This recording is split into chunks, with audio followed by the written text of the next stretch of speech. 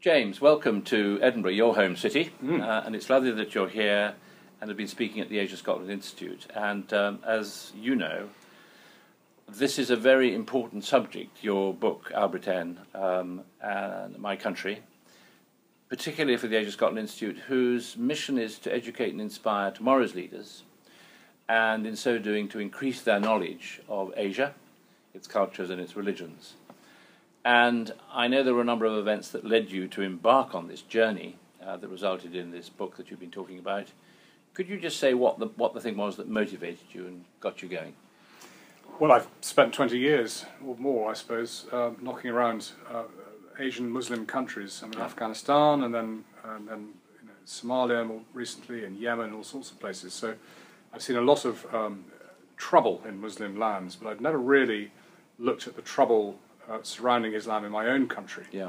And this seemed a good moment to do this because of ISIS and the recruitment phenomenon that was going on in 2015, and the whole row about migration as well, led to a great spike of Islamophobia, let's call it, in this country.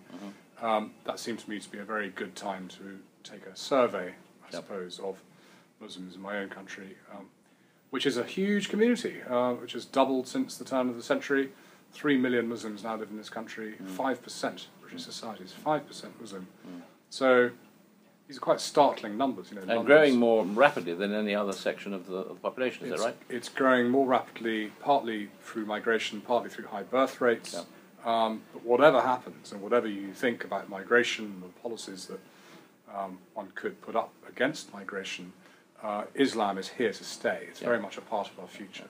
I think your thesis, too, if I can just put it to you, is that the government doesn't understand this and doesn't really understand how to react to it. I think that's true, and I don't think the public does either. I don't think they're very well served, the public, I have to say, by the media or by the government. The fact is that Islam is, society is becoming Islamic in some ways, 5% or whatever it is. So the question is not, how to stop migration. The question is one beyond that, which is how do we live better together? Yes. We've got to find a way. Either we go forward into the future together or divided, and I know which one I prefer to be. That's really the thesis of the book. It's actually an exploration of what might be good and useful about British Islam, which is something that's still emerging, and it's not sort of, it's not a formed thing yet, but it is forming. It is kind of beginning to take shape.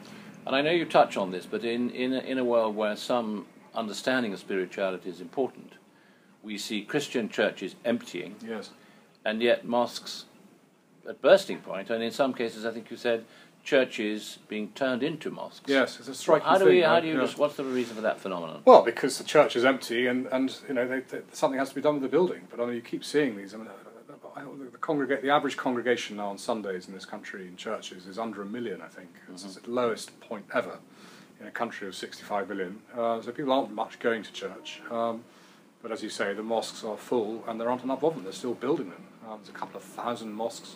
It just suggests to me that actually the religious life of this country, where is it going on? It's going on in mosques rather more than in churches.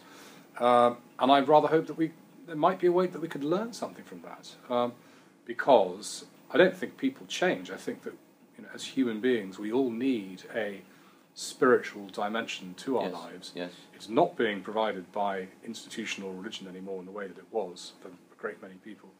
I think people are looking for it elsewhere, actually, whether it be sport or going off and doing Pilates or something, but people need funnily enough. But Islam actually is still thriving as an institutional religion in a way that Christianity used to.